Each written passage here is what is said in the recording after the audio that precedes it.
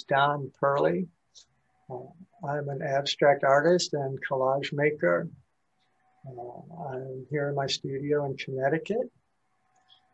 I've been working a long time now, about 45 years. I'm entirely self-taught, so I've been on my own little solitary path that I've been pursuing. And welcome to my world. Okay. I was in college. I went to 3 different colleges. While I was in college, I was doing art as a hobby, and I was doing these geometric designs, and I used graph paper to sketch on, and I did all of these intricate 3-dimensional designs. I was working on grid paper, and then it occurred to me, well, what happens if you take the grid paper and you take the lines and you make them fatter this way and fatter that way, and what happens to the image? And I was doing all this stuff with straight lines. And then I took a class in art in college, and I got to graduate school. I was in graduate school for social science, and I lived with an artist, an MFA candidate, and I was doing more and more. And then I decided to quit school and become an artist. And I decided I knew it was going to be extremely difficult. I knew it was going to be like the hardest choice I could make. And so it would also be the most challenging. And I decided I was not going to get married. I wasn't going to have children. I was going to follow this. And that was in 1975. And I quit graduate school. And I became kind of a wandering studio artist for the last 45 years. Sure. Yeah, that's inspired by everything. Inspired by nature, mostly. But I guess what attracted me most was the life. What kind of life that would seem to be. And that kind of life appealed to me because it's very open and it's expansive, and it's very expansive. There's no end to it, and there's no end to the depth of it, especially abstract art and abstract artists. So that appealed to me. Actually, the image that came to mind was if you're stretching for something and it's beyond your reach, but you're stretching, and your arm actually, little by little, your arm gets longer and longer and longer. And that's what it seemed to me to be, the kind of life. Choosing something that is so difficult. I had no training. I'm entirely self-taught. I've been out there on my own.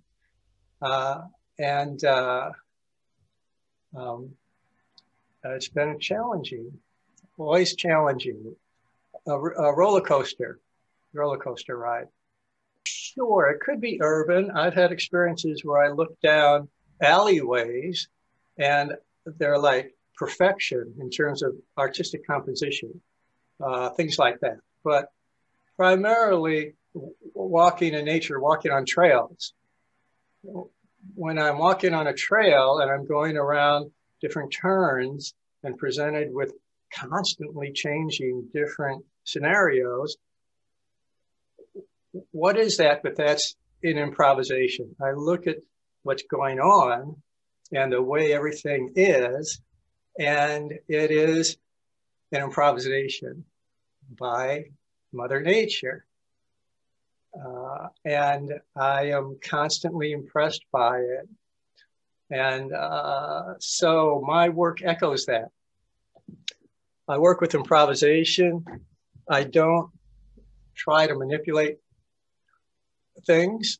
What I do is I set up an arena for the colors and the materials to assert themselves. So it's unplanned. There's a lot of surprises, just like walking on a trail through nature. A lot of surprises, a lot of wonderful surprises that happen. And also working this way, a lot of things don't work out. What I'm trying to do is create, not art really, but I'm trying to create spontaneous life on the canvas. So a lot of times things don't work out. I've had a lot of failures, and that's part of the roller coaster.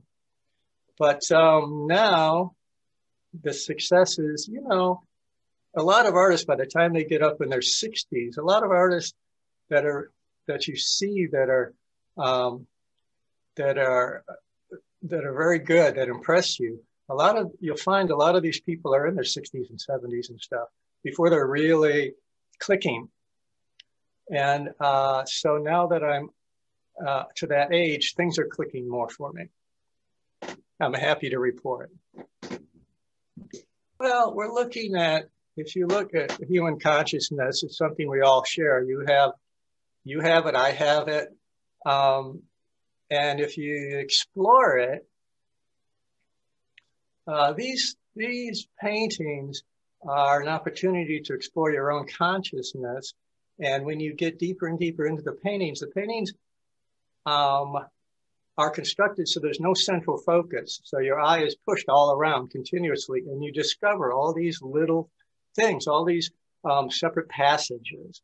And as you discover this, you lose yourself in the painting, and it takes you to deeper levels of your consciousness.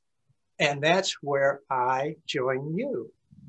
That's where we're together. It doesn't matter if it's now 100 years from now or whatever. You know, it's beyond time. The German expressionists, more than others. My work is expressionistic, so I'm kind of in tune with the German expressionist outlook. I like Francis Bacon. Yeah.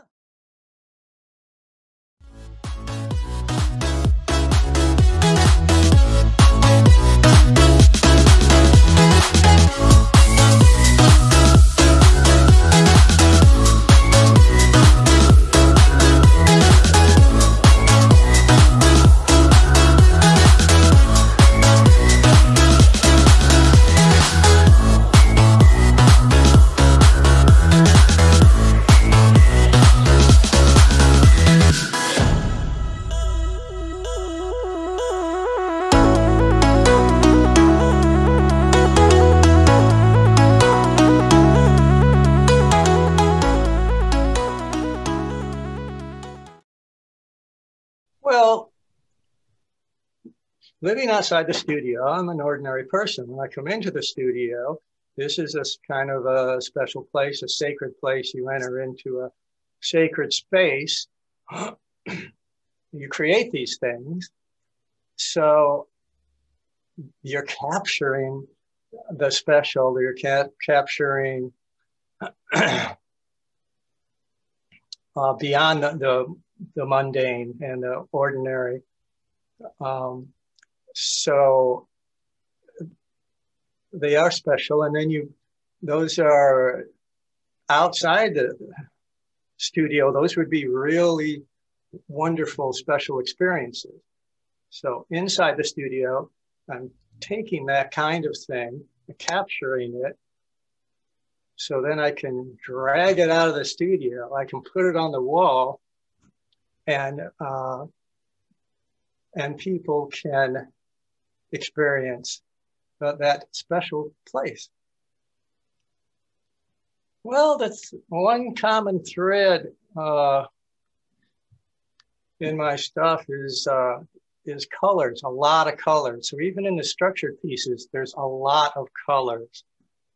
A lot of times I run out of colors. I'm like, oh, I need more colors, but I've used them all. I use a color and I put it to the side and I use a new one. And then I run out of colors. I'm like, I'm not quite done yet. I need like 4 or 5 more colors, but I've used them all. So if you look at my work, even in the structured stuff, it's still, in that case, it's it's still setting up a framework for the colors to assert themselves. Yeah, I do raised collages and assemblages, deep things. What I do is I'll mount something that's deep, like let's say you fold up a large piece of paper, a few of them, and you glue them down and everything. Then if you just drag paint across the top, well, what happens? Well, the paper itself creates the design. All I'm doing is like dragging paint across the top and this design comes out. That's the materials itself, the materials asserting themselves and displaying themselves and, you know, surprise, you know. So, so I work with materials that that are deep and that I can deform, that deform really well. But I have a lot of ideas. See, the thing is, I'm an experimenter. So that's another reason I have a lot of things that haven't worked out. I'm experimenting. So I do have a pretty wide range. Now that I'm getting older, you can see more of a common thread. But it used to be a problem for me because for me to have a show, it would look like a group show. It wouldn't look like the show of one person. And that always seemed to work against me. It's like, well, the dealers want to see a concept, like one concept developed through time. That's what they're looking for. But art, there aren't any real rules. People, if you're good enough, you can break all the rules. So I see artists as well that are successful that have a wild range. So I don't feel so bad about it. Credit card, I've used credit cards. I've used different things. Well, what happens is in my process is I start out with an idea and I'm working on it. And then little by little, things get more frantic. I start losing myself in the work and things get more frantic. And when things get more frantic, then I start grabbing things. So I don't really, if I look at a piece, there's some pieces that are really wonderful from 5 years ago or something. And if someone would ask me, well, how did you make it? I won't be able to tell you. There's different effects there, but I don't know how I got them because I was just grabbing things, credit cards, pieces. I'll just look around, but I get in a heightened state. And so I just look around on my shelves and around. It's like, I need something. What is it? What is it? What's that something I need right now? And it could be anything. I also use water-based and oil-based that aren't supposed to be together. I may put them together. Things like that. Yes. I'm inspired in each direction.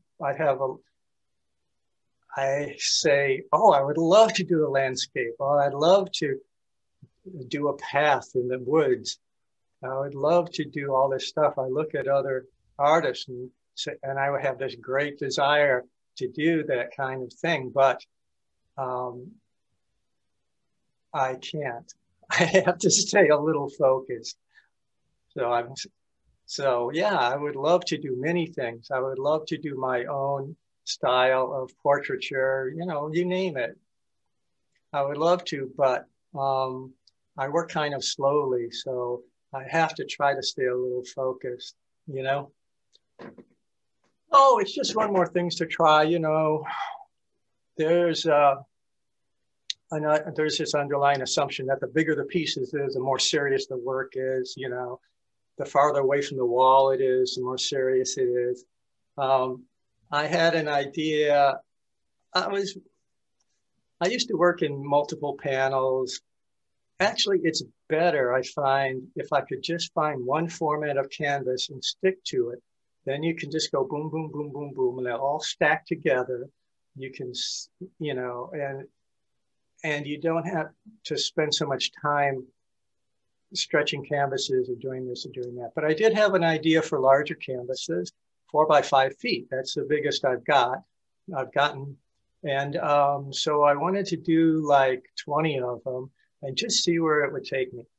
So I did 7. And the thing I found out about these bigger canvases is, excuse me, that they take forever. They were taking so long to do it. So I did 7 of them. And now I'm down to 3 by 4 feet. I think that's perfect because it's big enough to be like a serious, you can have a serious major work, 3 by 4 feet. You know, you can see it. It's big enough to make a big impression, but it's not overly large. It's still, it's small enough to where I can work. It doesn't take forever to finish one. So that's my size right now, 3 by 4 feet. I just kind of want to hang out there. But, you know, I'll still be doing collages and things like that. Anything that deforms, I like things that deform well. Because then they're making their own, they're showing their own secrets when they're deforming them. If I'm, you know, lovingly striking them with a sledgehammer, then kind of inner secrets are coming out, you know? A little, not too much. I start with an idea, but usually that idea, well, not really. It's hard to say. There's no set rules. But a lot of times I start with an idea. You have to have an idea to start with. I start with a vision. And a lot of times that gets lost pretty quickly in the execution. That's the way of the improvisation. I spend a lot of time thinking. Probably my studio work is probably 80% thinking and working it out in my head. Because I'm very concerned now not to have any false steps, not to spend a lot of time on something that doesn't work out. So I really try to make it evolve in my head first and really feel confident in my head before I start. That doesn't mean that it's going to go according to plan. Yeah, it's frustrating. There's a lot of downs. It's, you know, I'm working pretty much in isolation. And it goes slower. It goes very, very slow, my development.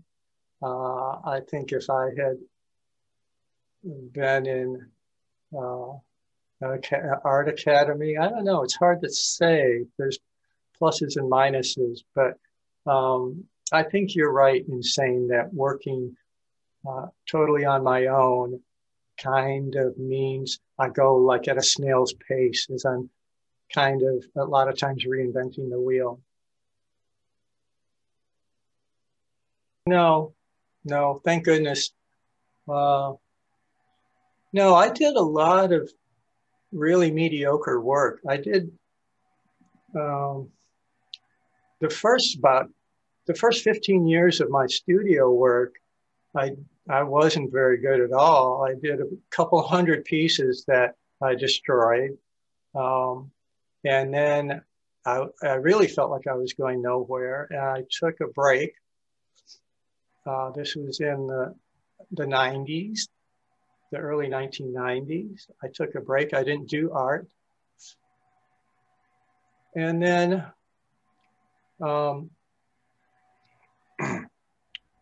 then slowly I started getting ideas. Like, if I started again, what would it look like? What would I be doing?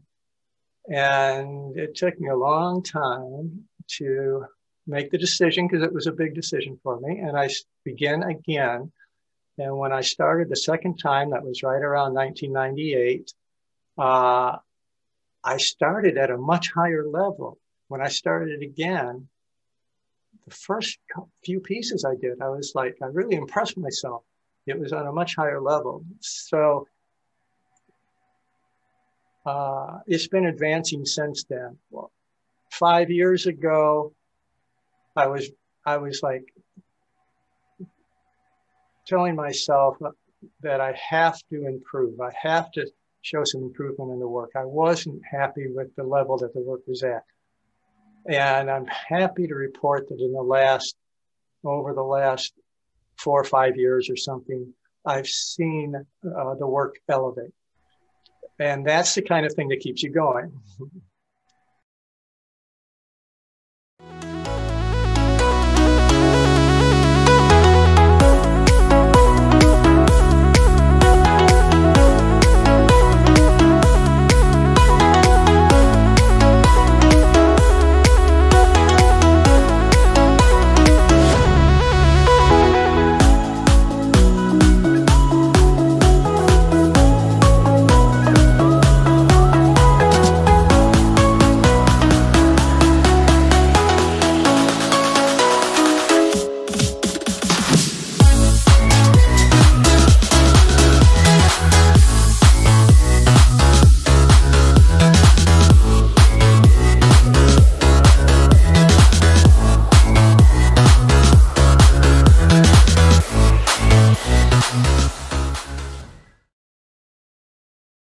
That, I think, that's the first battle to win. The first battle to win as an artist is to be unique and not be derivative, and not have people look at your work and say, oh yeah, that kind of reminds me of this other famous artist. That's the first battle to win. I see a lot of artists, of course. I see thousands of artists, and the thing that I see a lot is that artists that don't seem to have a lot of imagination. And I think that's a paradox. That's like, you need to have a lot of imagination to pursue the life of a creative. So anyway, I think that's the first battle, is to be unique. So I am trying to create things unlike anything that's been created before. A lot of people say, well, painting, it's so passé. Everything's been done with painting. And I go, wait a minute, everything hasn't been done with painting. I think there's some things that can be totally new. So that's what I'm after.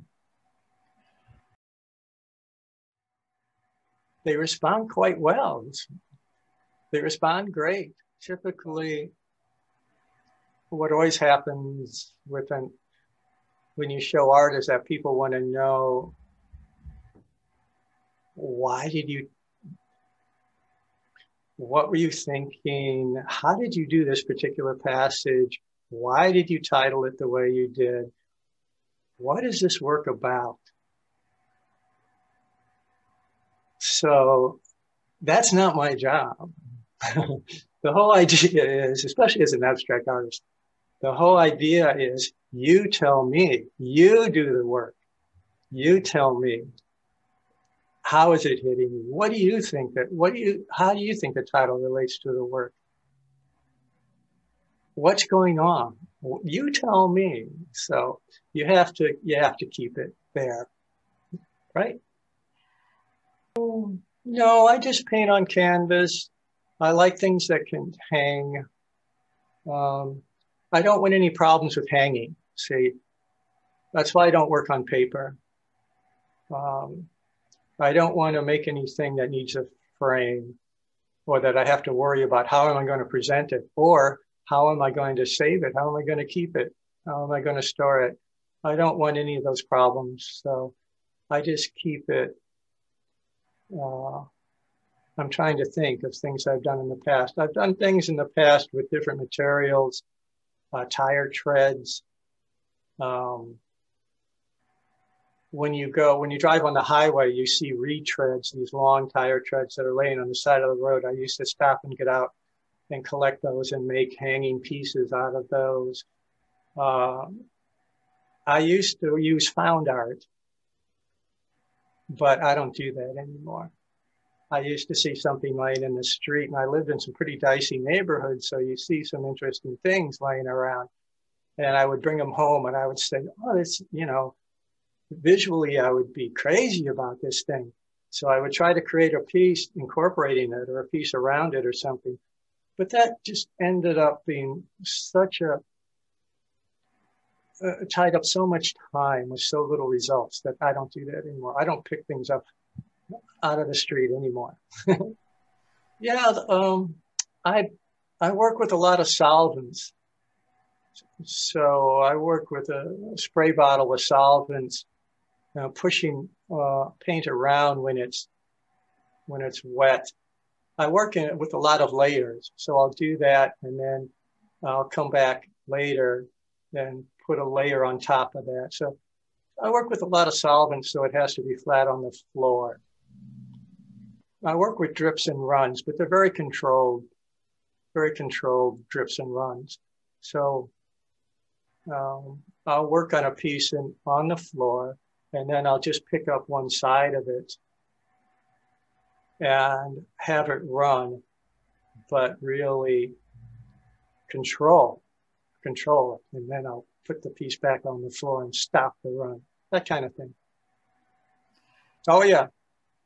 Yeah, I do. I have to be careful because that's also, you can tie up a lot of time and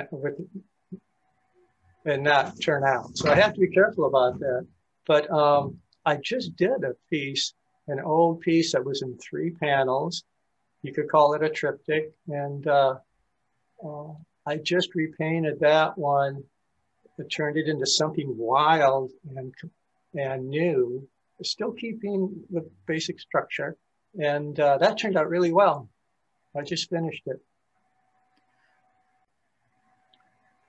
Well, yeah, that's what I'm trying to do now. I'm trying to buy canvases that are all the same size and to develop the painting over the canvases. And so that would be a series.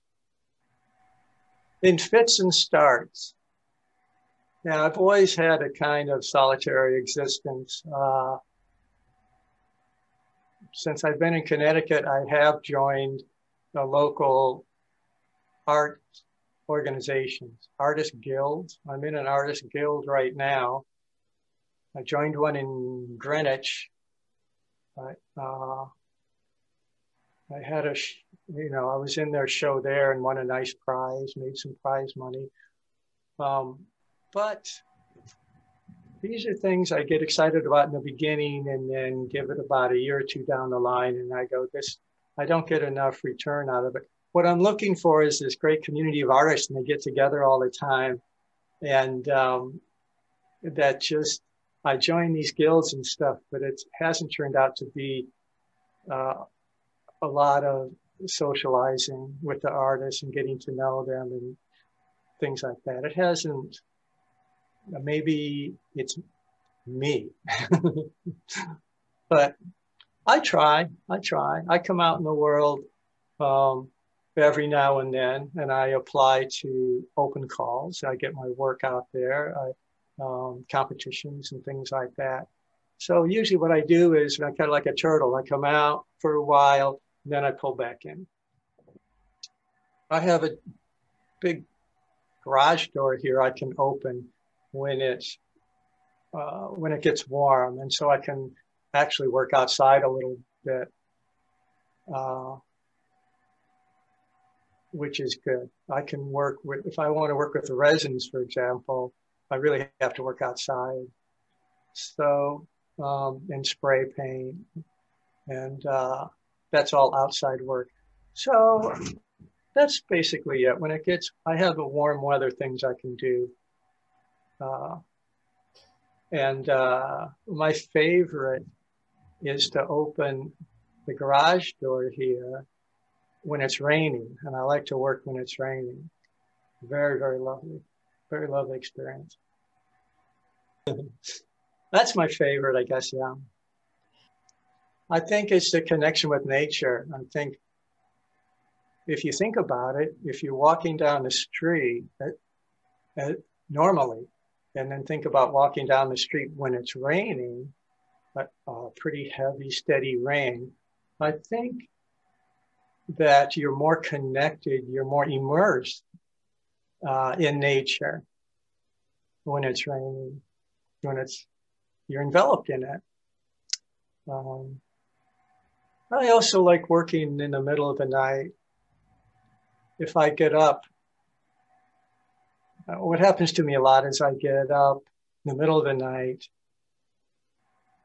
Maybe I want a snack or something. I come down and I go, let me check in the studio on that piece and see how it's doing. And then I come down and then I see something that it needs, and then I end up working on it. But that's another point about being independent, about having really no family. You can do things like that. You can work on the studio anytime, day or night. I do have a lovely wife, and that was just in the last 4 years. So I'm not so very, very alone anymore.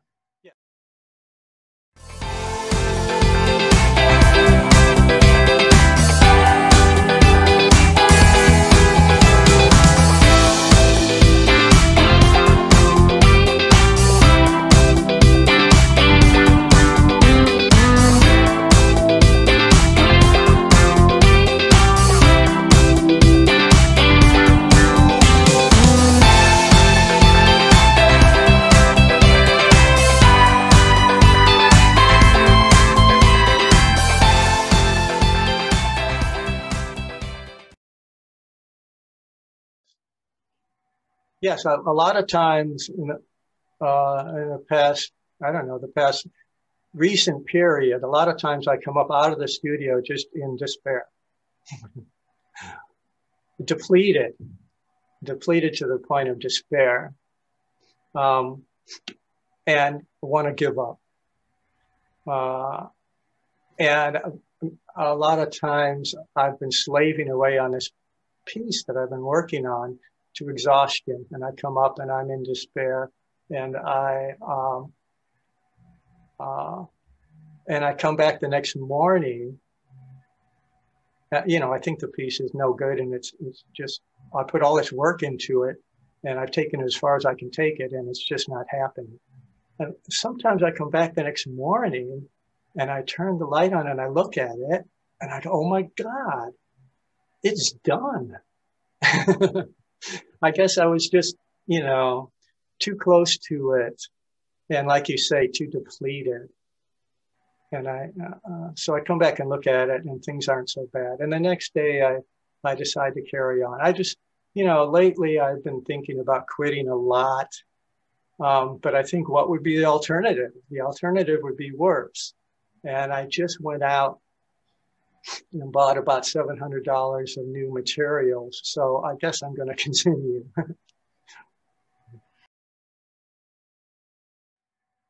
I think you find that one of the wonderful things about artists of any type or style is they're a species of human being that usually always looks forward.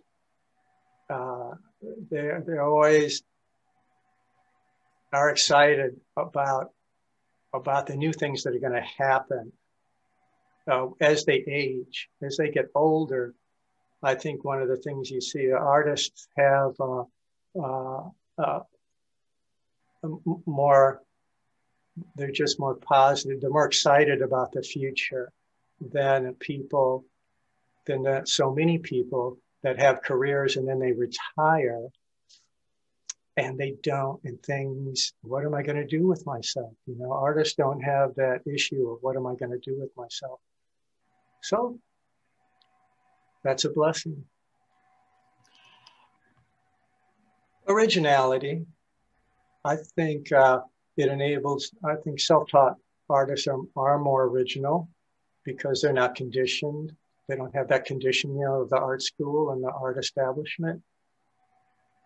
So you see more wild stuff, like the naive painters, you know, art brut, and outsider art, which has become so huge over the past 30 or 40 years. Outsider art. You see all the, when you look at outsider art, that's all the attributes of being what self-taught is. That contains, if you go to an outsider art show, then you can see what are the benefits of being self-taught. No, I think it's about the same. I think everybody learns. There are a lot of artists, of course, that keep painting the same painting, but that's what they have to do. They have to follow their own vision. Some artists, many artists are it's like looking at a wallpaper catalog where you turn the page and, okay, here's the same pattern, but in blue. Here's the same piece. It's in green this time, you know. But that's what they have to do. They're following their vision. They're being true to themselves. So,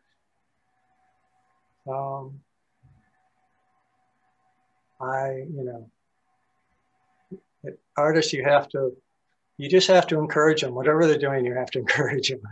That's what you have to do. Great. You know, like most artists, I love to talk about my work. Like most artists,